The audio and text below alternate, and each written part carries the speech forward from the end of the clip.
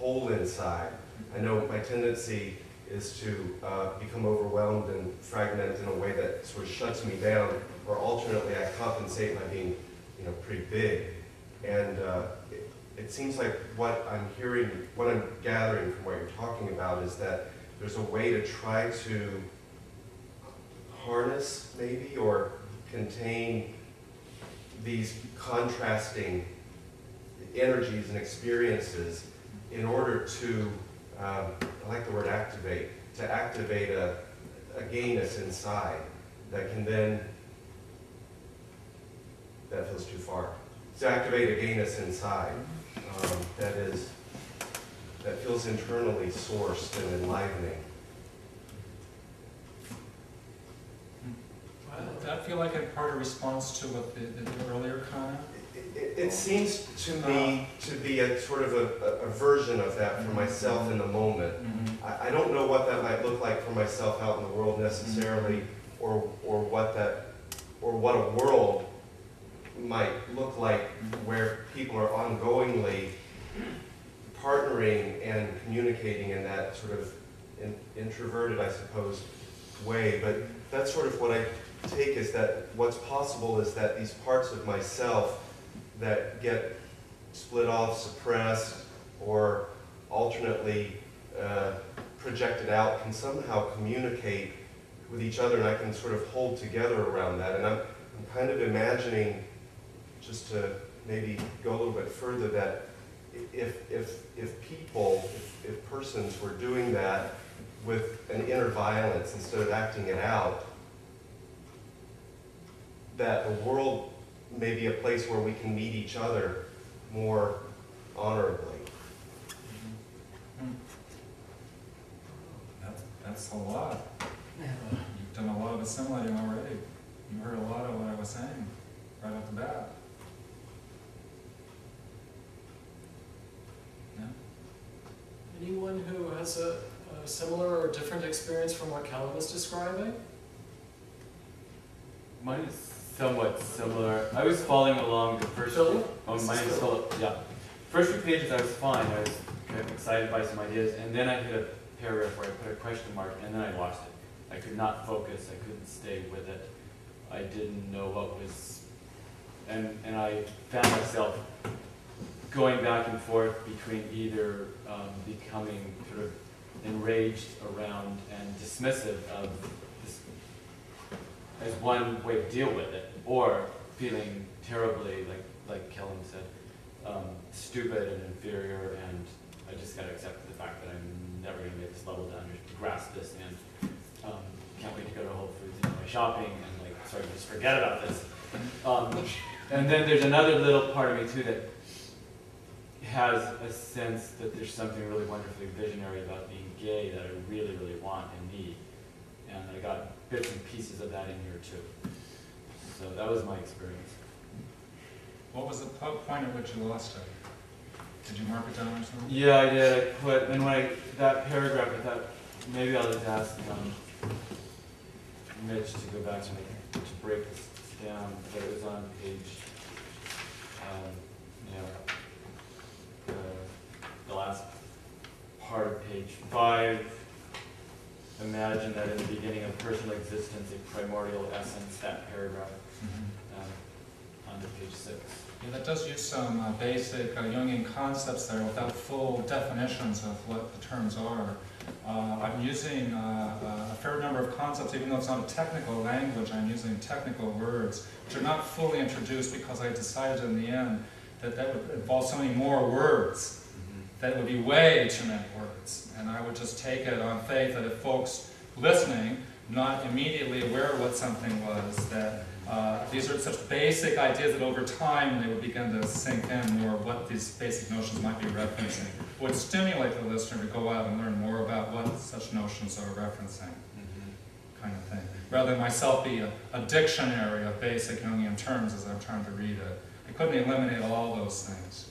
So that's it. You're pointing out a particular paragraph that's fairly concentrated with that kind of introduction of these basic Jungian sensibilities, which I'm then simply applying in those 3 sentences. I'm applying that Jungian sensibility to the gay phenomenon.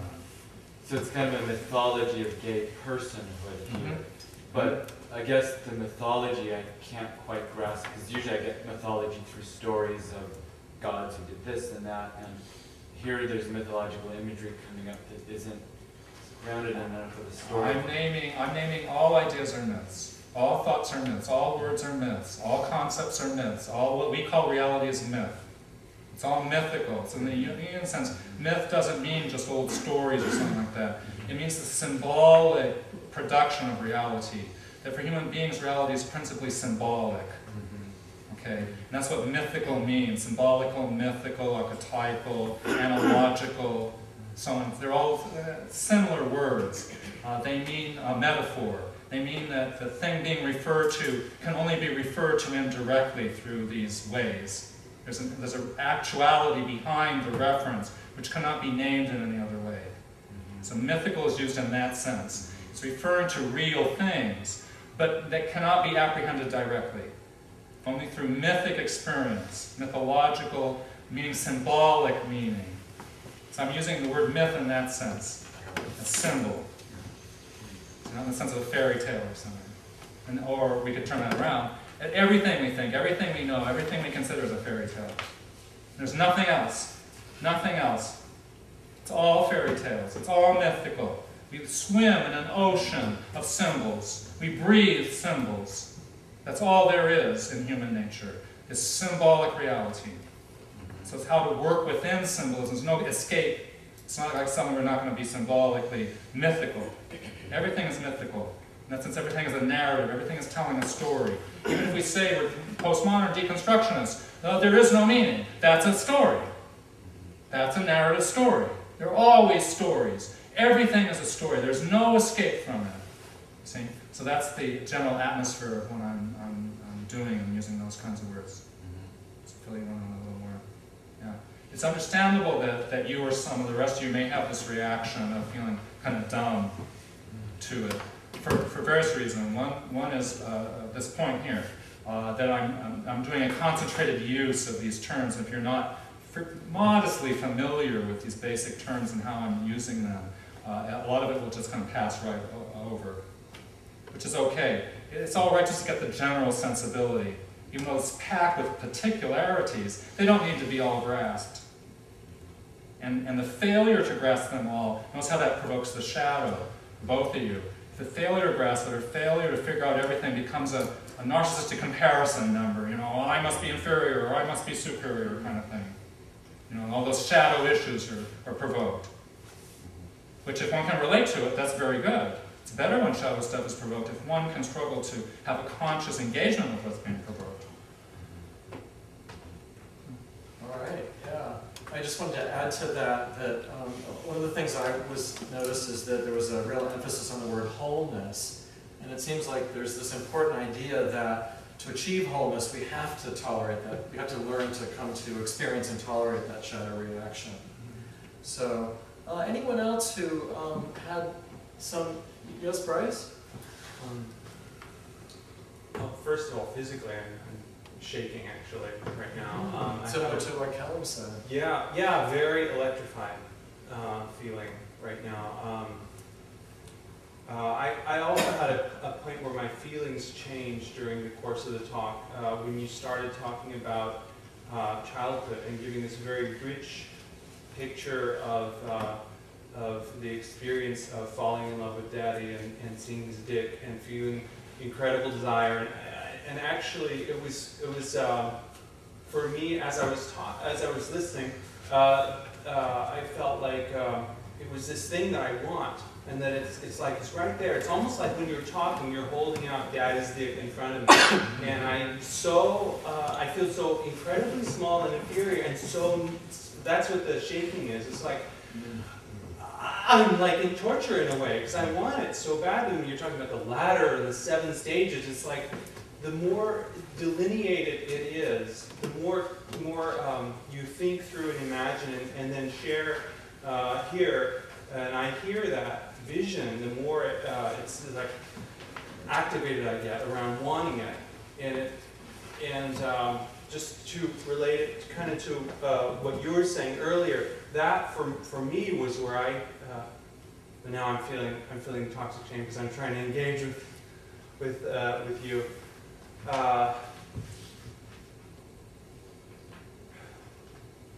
Fragmenting.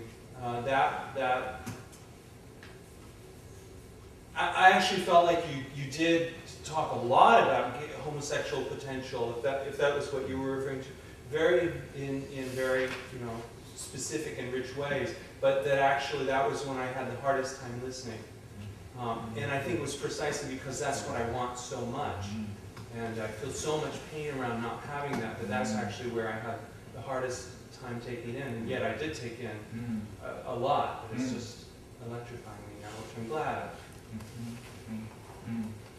It's a lot, yeah. Seems like there's a theme developing around a paradox of both intense, dark, painful feeling and then also getting inspired. Other feelings or reactions? Thomas? Yeah, Thomas.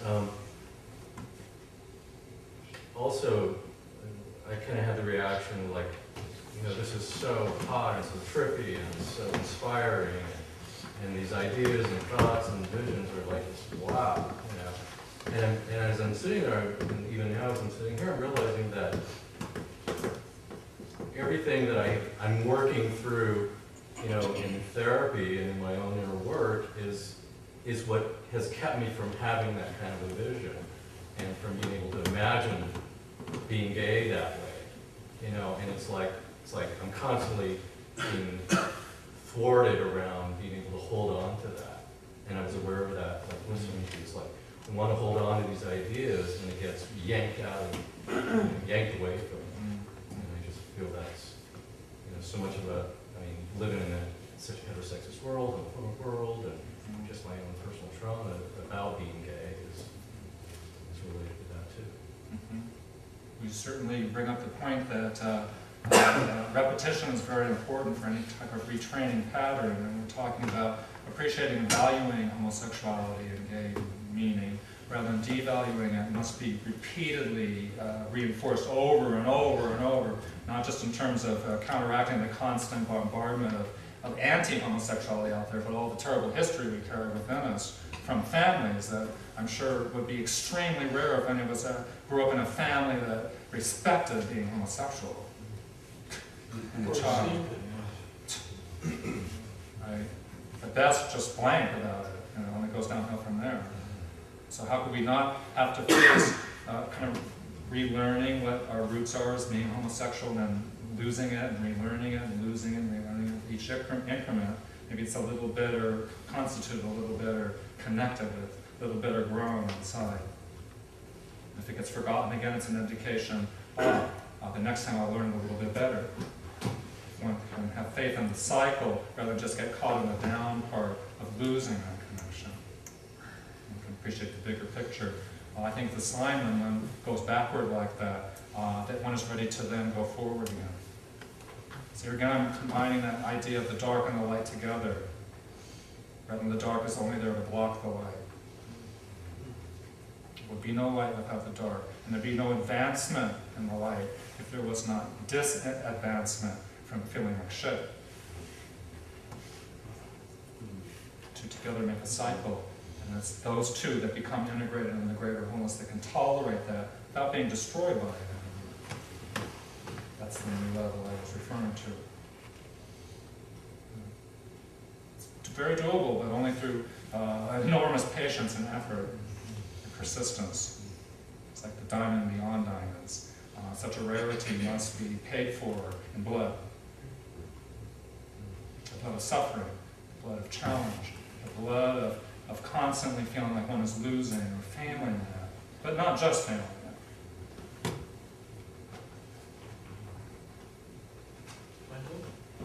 Yeah.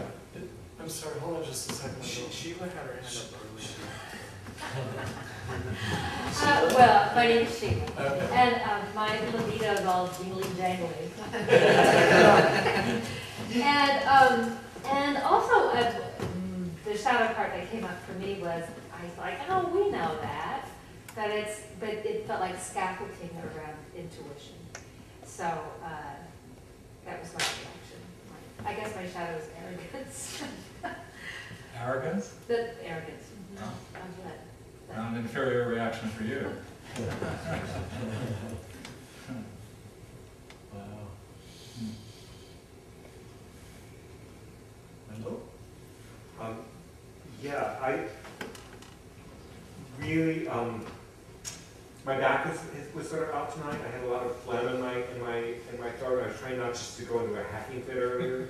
And as the talk went on, I felt myself calming down and really getting into it. But somewhere around the time when you were talking about the Ka and the 7 stages, from like subsistence to splendor and radiance, I just really activated with shame.